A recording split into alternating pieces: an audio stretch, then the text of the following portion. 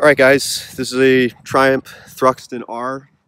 It's been in the shop a couple weeks here, getting some work done, and I'm just going to do a quick walk around, go over some of the accessories that we put on the bike over the last couple weeks.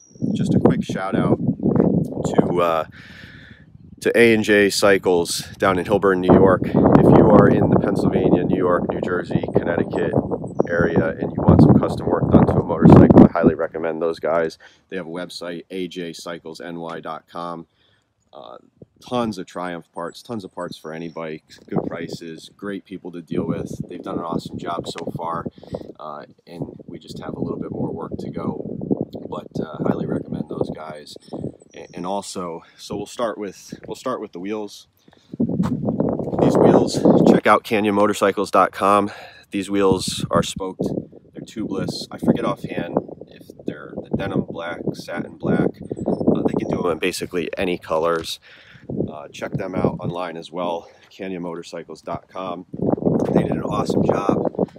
Got them back in a super short amount of time. So reach out to Adrian out there, and I'm sure he'll hook you guys up. But just to run through a couple things that I've done on the bike here, and again, I should say that A&J Cycle, Brian down at the shop, he did all the work. A couple things, lots of Rizoma parts on this bike, so you can see the front fender, that's Rizoma. These are the 3D levers from Rizoma. I think these are called the retro bar end mirrors. I'll post all the links in the description on the YouTube page, but you can see all these are blacked out. So all of those are Rizoma parts, and then the foot pegs are also Rizoma.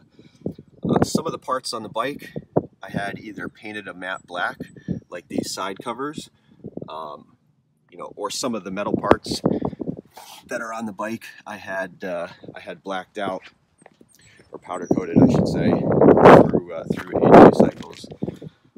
Some other things that were changed. So these are the black springs for the Öhlins rear shocks. This is a Luimoto seat cover. I think it's the ribbed version is what they call it. That came out awesome. It's super comfortable, and they use your existing seat, and it's basically just a cover that you end up stapling on. This right here it's the analog tail tight here Fender eliminator. There's a lot of different options out there for the Triumph Thruxtons, but this one, it's a little bit more expensive, but it's incredibly bright, and it was highly recommended by the shop. So I put it on.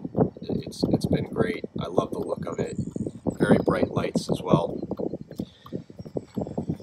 So up here we have the XR lights.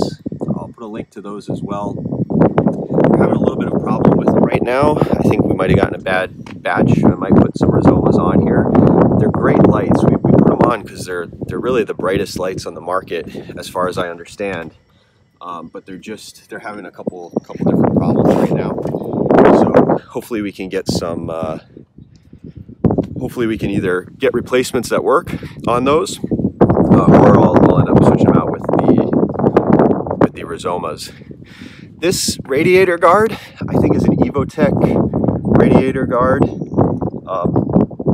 One of the remaining things that's going to be done with the bike, we're just waiting on the black headers, but we're going to put black headers on here, in the Vance & Hines black exhaust. We're going to decat the bike and basically put a guard under here, a blacked out guard, to kind of match that radiator cover.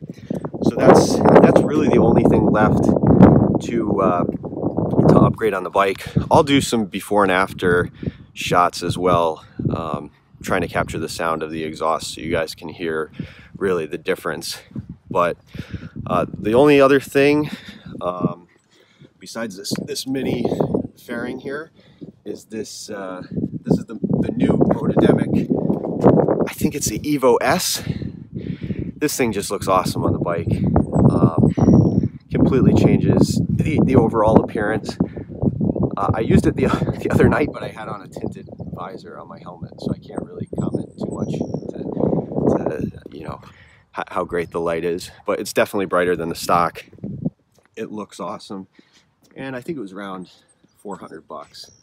It's not one of the adaptive headlights, but it is their newest release, again, as far as I understand it.